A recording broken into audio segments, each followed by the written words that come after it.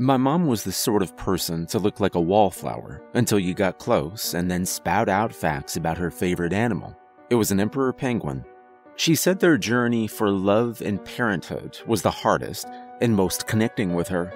I'm told all the usual things about her. She had a smile that could light up a room. Her laugh cut through the malaise of an awkward party. Her stride was confident, and her form was elegant. From the day I could understand what it was to be remembered, she was painted to me as a true goddess. After all, aren't all moms supposed to be that to their children growing up? Mom died when I was 4. Aggressive cancer riddled her body with tumors, stole her stride, her smile, her laugh. Everything in just 18 short months.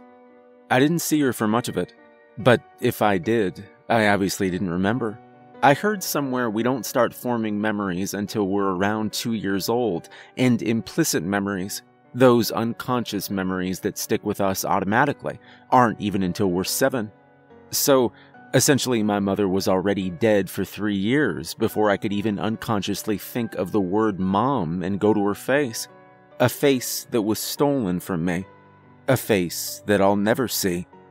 I'm giving you this background information now because it's vital that you understand my mom before we get into the thick of it. I can't sit here and tell you I loved my mom unconditionally. I didn't know her. Dad was never in the picture, so grandparents were where I was shipped off to. Good people. Kind people. They raised me on stories of my mom and made sure to do the one thing she'd requested when her sickness finally got her. Show Nick the milestone tapes. For those unaware, a milestone tape is something where a loved one, usually a parent, records a loving video to congratulate their kin on a moment they're missing out on. First day of school, marriage, you get the picture. I remember being 5 years old. I'd not long tripped on the stairs after miscalculating my steps and smashed my front tooth on the top step, sending my first baby tooth flying. Thankfully, the pain was short-lived in my mind. I was mere days from my birthday, and a surprise trip to Disneyland was coming up.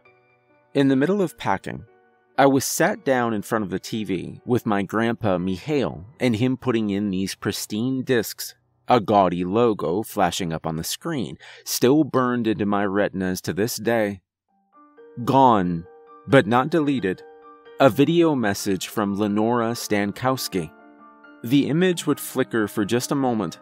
Always just a moment each time, then she'd appear. A young woman sat in a black leather armchair with a small table to her side and patterned wallpaper behind her. She was in her late 20s, with her raven black hair tied in a messy bun, strands curled and dangling down her porcelain face, a beauty mark sitting just beneath her right eye, the pair of them shining like emeralds that caught the first ray of sunshine.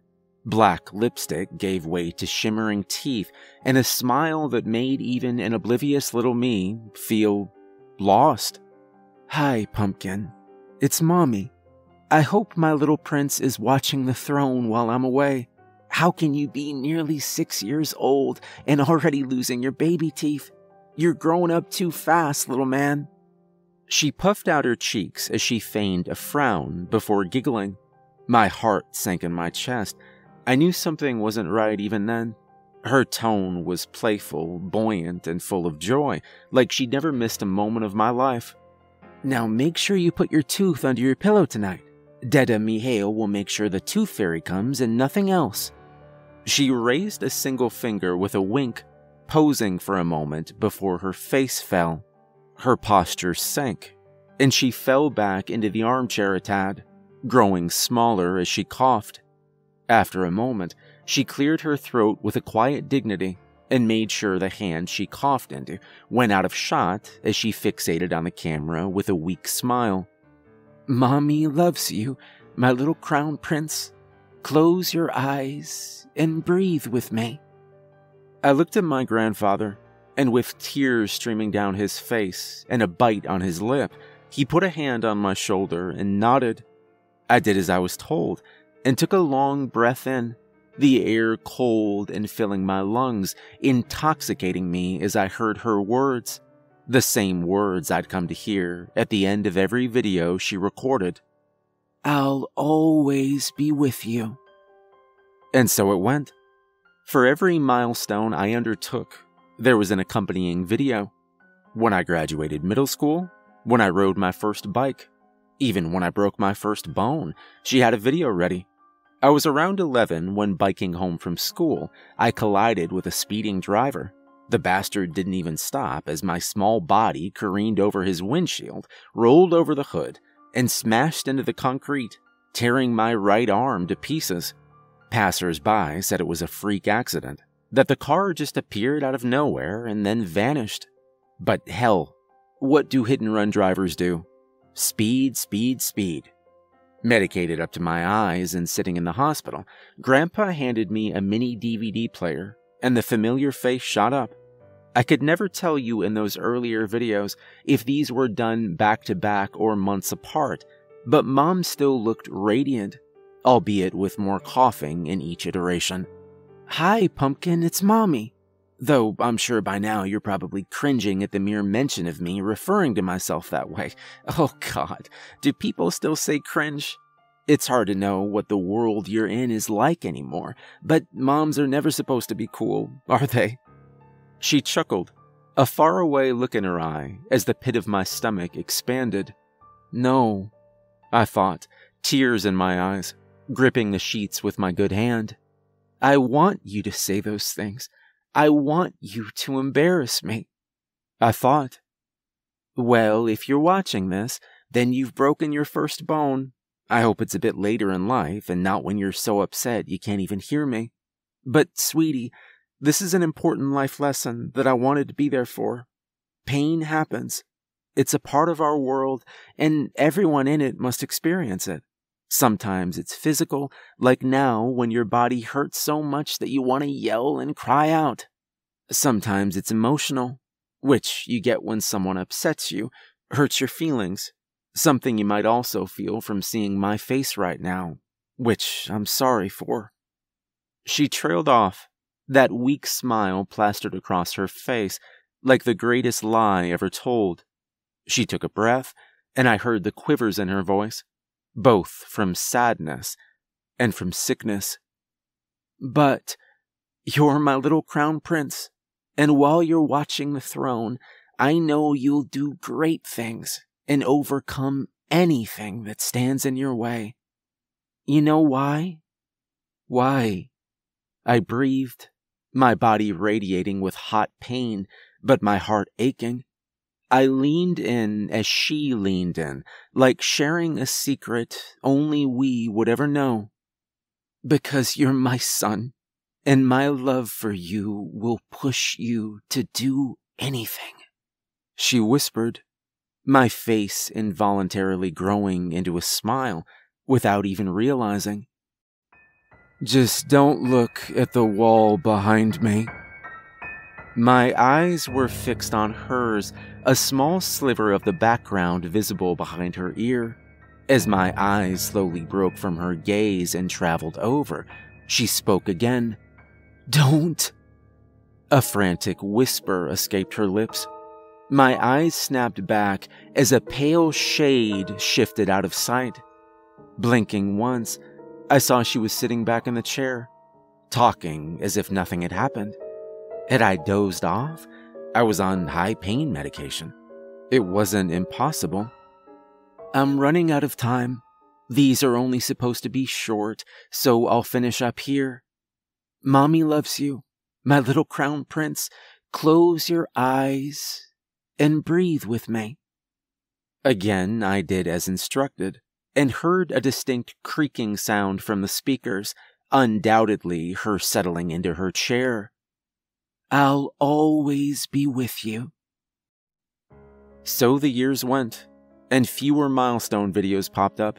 Some of them were simply mundane, or not that noteworthy. Not why we're here. But the usual events, first day as a freshman, last day as a senior, prom night, and even an embarrassing one, wherein a 17-year-old me had the most uncomfortable 15 minutes of being explained dating etiquette and safe sex by my long-gone mother. By the time I'd reached 21, only 4 tapes remained. Grandpa Mihail had passed, and Grandma Souza was getting on, so they were given to me with the obvious instruction to not watch them until the time was right. And this is the part where things take a turn. A bad breakup, bad life choices, even worse friendship choices with substances readily available, a lifetime of insecurity stemming from no parental figures, all the love in the world to my grandparents, but it's not the same. And a series of videos from your long-dead mom are enough to screw anyone up. So, I grabbed a bottle, some pills, and put the next video in, planning to binge them before I took my leave. I mean, screw it. What's the harm if I'm ending it all, right? The video flickered and cast a long shadow across my dismal apartment before the visage of my mom came into focus. It'd been a couple of years since the last video, and in my emotionally unstable, drunken state, I wasn't prepared for what I saw. Emaciated, sunken eyes and a slack jaw, her tongue hanging out and drooping to the bottom of her chin. Thick, pungent saliva with her concave chest heaving under the weight of the oxygen machine wrapped around her face. A looming shadow with two bright blue orbs for eyes and jagged pillars for teeth, wrapping its arms around her. It locked eyes with me and cocked its head to the side. No. It croaked, my skin bubbling with fear and chilling my blood. I'd never felt a terror like it. It felt like it knew me and saw into me. I recoiled, and in my cocktail of fear and horror, retched up everything I downed not 10 minutes earlier. A torrid mixture of bile, acid, pills, and booze spread over my carpet as tears ran down my face. My stomach ached, and every cell in my body screamed at me in protest. The thoughts swirling in my thick skull were that of disappointment, disgust, and repulsiveness. I felt weak, alone, and broken as I collapsed onto the floor in the fetal position, sobbing. "Sweetie, it's Mom." Through blurred eyes and a haze of pain, I looked at the TV, half expecting some emaciated creature to lurch through. But there was my mom. She looked tired, her hair now matted to her head, and exhaustion racking her bones, but beauty radiating through her as she held her hands in her lap and leaned forward, smiling. "If you're watching this, then things are bad. I don't know how bad, but I can guess. Grandpa wouldn't have let you watch this if you'd gotten your heart broken, or were at that age where emotions are as high as a kite and just as volatile. So I can assume that, much like me, you're in a bad place." She coughed, and I felt the need to sit up and give her my full attention. This woman, no more than 6 years my senior, frozen in time, still finding ways to command my attention with her every word. It was like I was 5 again. "Sweetie, I know I can't just talk to you like a child anymore, so I won't. Honestly, I'd been so excited to see you grow up, go through that phase where we bicker and argue over small things before finally settling in the longest and most beautiful phase of our family dynamic." I watched her lips quiver and eyes glaze over, my own mirroring, as she shakily concluded. "The one where we're best friends, who always look out for each other." That broke me.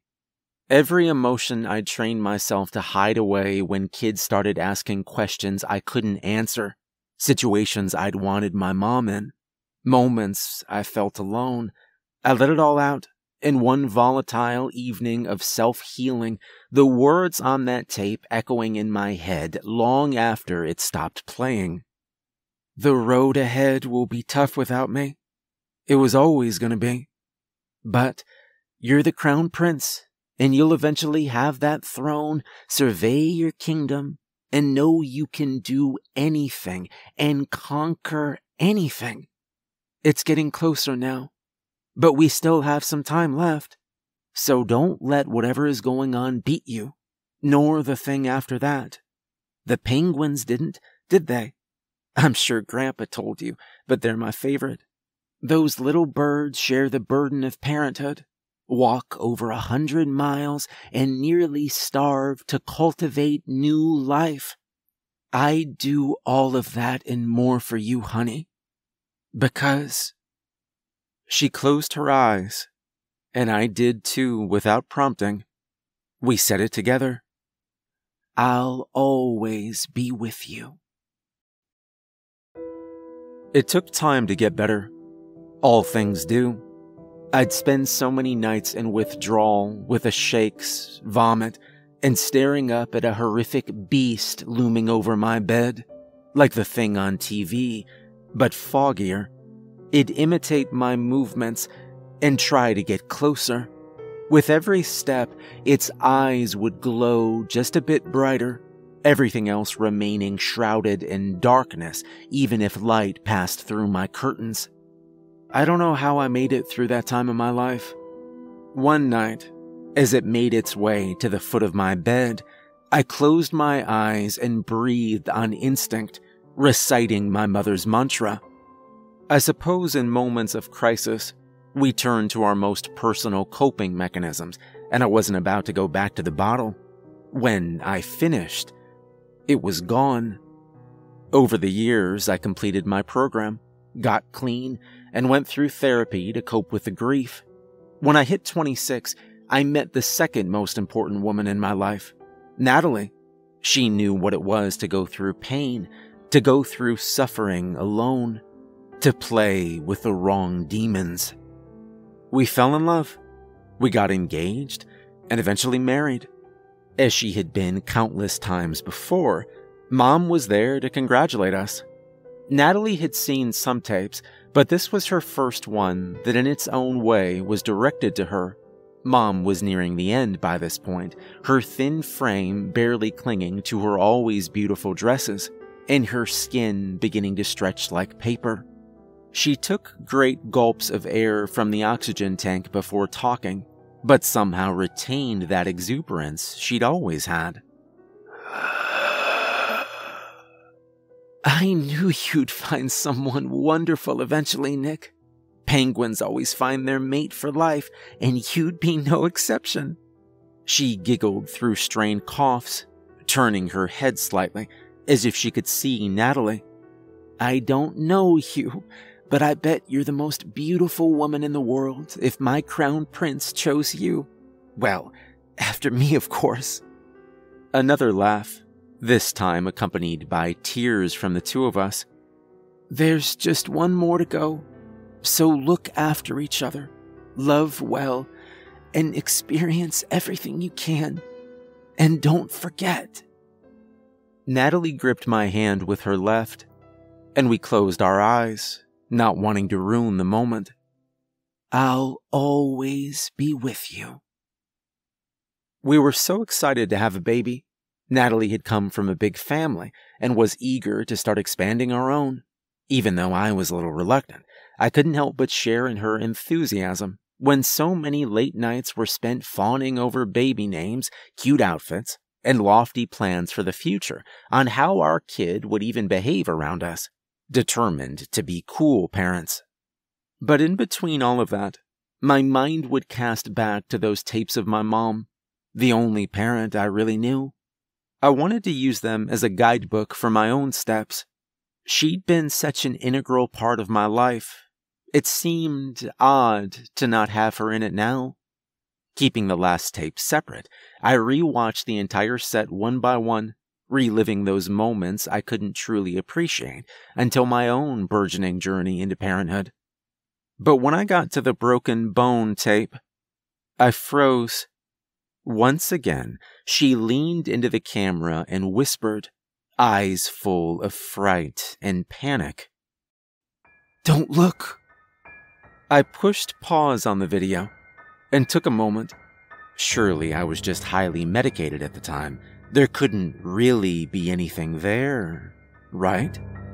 So why was I so reluctant to move my eyes to the right to find out? Taking a breath, I moved the video frame by frame and watched the corner where her face didn't cover.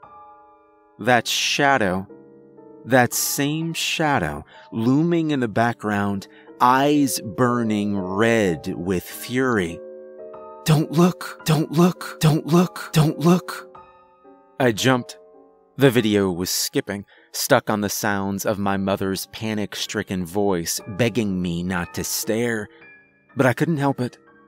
I stared, and I watched this creature take confident, unnatural, and twitchy strides from the background, getting even closer to the camera.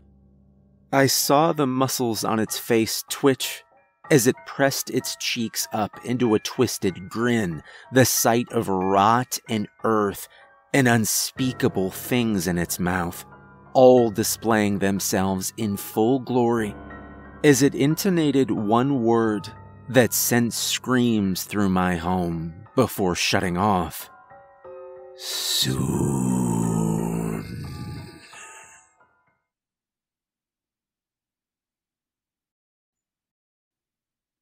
Natalie was 8 months gone, petite, and a history of prior drug abuse. They said her heart just couldn't take it. Her body gave out, and that it was a miracle our daughter survived.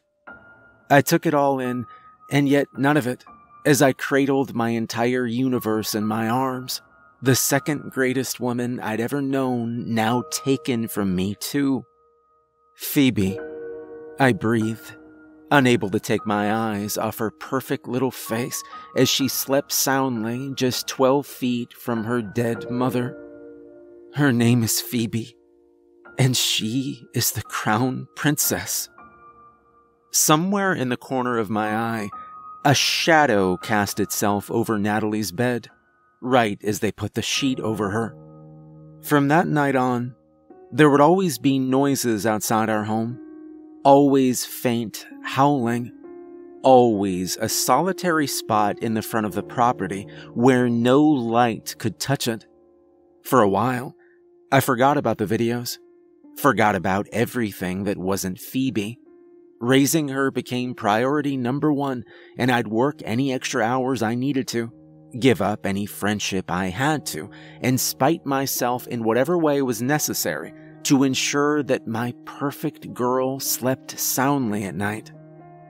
It wasn't until Phoebe's second birthday last week that I finally got the courage to dig out the videos and watch the last one. How many times had I sat in a home, emotionally destroyed and at a crossroads in my life, waiting to see this woman's face and hope she'd somehow have the magic words to guide me. As the picture flickered on, the logo shining up on screen, I cast my head back with a mixture of surprise and sadness as I realized the significance of the year. I was older than her now. "Hi, sweetie. I guess we finally reached the end, huh?" Her voice sounded younger. I looked down and saw her standing up. No chair or wallpaper in sight. It looked like she was recording this in her bedroom, a picture of health, all things considered. Her eyes red from crying, but her voice unwavering, like she'd prepared these words carefully. "This is technically the final video for you, but the first for me.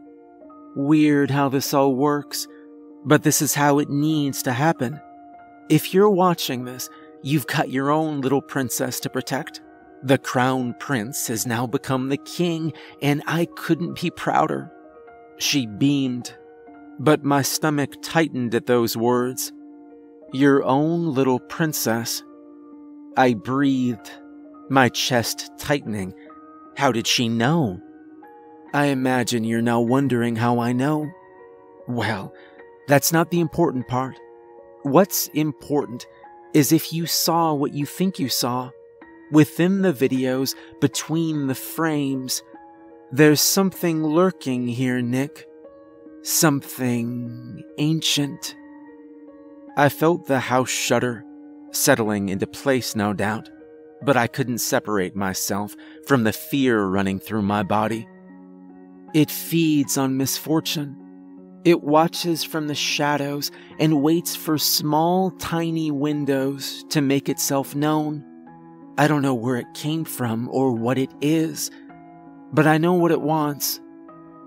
A rumbling behind me, the sound of wood splintering and creaking, the unmistakable sound of tapping that I'd heard every time we did the mantra at the end of a video. I was shaking, but I didn't stop watching. It wants us, Nick. We seem to be a source for it. When it finishes using us, it moves on. A long time ago, I was told that if I captured it in film, solidified it in these repeatable tapes, it would slow it down, maybe even stop it. I have no idea if it'll work, but you deserve to know now that you can almost certainly see it too. Because if it doesn't stop here, if you start to see it, start to experience misfortune. My heart skipped, tripping over the stairs and narrowly missing cracking my skull as a child, losing my first tooth, the hit and run that shattered my arm, my first broken bone, marrying and losing Natalie, my first love. Oh my God. I willed my body to move, to leap out of the seat and rush to Phoebe's room, but I had to hear the rest through, screaming at my mom to tell me the solution. When your Deda Mihail told me about our curse, how he took me in after my father died, about how it passes from father to daughter, mother to son, and so forth, you can try to avoid it, but it always finds a way. She looked down in shame, clutching at her sleeves. Truth be told, I didn't want to get pregnant, but things have a way of happening, and I knew I couldn't give you up. She glanced behind her, something off camera scaring her into grabbing at her arms and rubbing them, shame and fear on her face. I'm so sorry, baby, but I want you to know that there is a power in these words, in these videos. I will do everything I can to protect you, just like I know you'll protect your child, no matter who it hurts in the process, because... One last time, I just had to close my eyes one last time, and it would all be over. I did it on instinct. It didn't matter that there was a slew of sounds alerting me to an invading presence in my home, that it was rapidly approaching me. All that mattered was the mantra. But what I heard was not my mother. I'll be here for you, always. A guttural, inhuman voice barked back the phrase, and I swear I felt its breath inches from my face. I felt eyes unrestricted by pupils or sockets spin around, focusing on my weakest point, but I didn't waver. After a few agonizing moments, it darted away and out of view, leaving only the static of the TV to keep me aware that I wasn't in fact dreaming. As soon as I knew it was safe, I ran to Phoebe's room and checked on her, convinced that she was next in a long line of losses, convinced that some otherworldly specter had taken her from me, convinced I would be alone again. You can imagine my relief when I opened the door to find her softly sleeping, clutching her teddy bear with his own attached blankie, the same toy my mom had given me. I looked at her with the enormity of the situation overshadowing me, the realization that she was the same age I was when my mom got diagnosed, the realization that soon I would be the one making a slew of videos for milestones, my crown princess's kingdom of nightmares. And I don't know if this is what my mother intended, but I took those words at the end to heart. Protect your child, no matter who it hurts in the process. I'm sorry, everyone. I don't know how this translates across mediums, but there is power in describing an old and malevolent force, just like there is seeing it in the corner of your eye, or when you experience a lucky break from death. A misstep here, and a wrong turn there. You'll always see it. My mother gave up everything to buy time, give me the chance to right the wrong and find a better way. A way that involves my daughter growing up with her father in her life, without the plague of whatever this is hanging over either of us. Maybe you won't be the one. Maybe it'll simply look at you and find you not to its liking, as it did me that fateful night, inches away from my flesh and determining that I simply wasn't ripe enough yet. But someone will come across this, and it will bite. It will bite, and never let go. Be it nightmares, sleep paralysis, a slew of unfortunate mishaps, or something flitting in the corner of your eye, it'll be there, whatever it is. Waiting. I wish you well. And I hope you don't judge me too harshly. But to me and to Phoebe, family is everything. So close your eyes and take a deep breath, because they'll always be with you.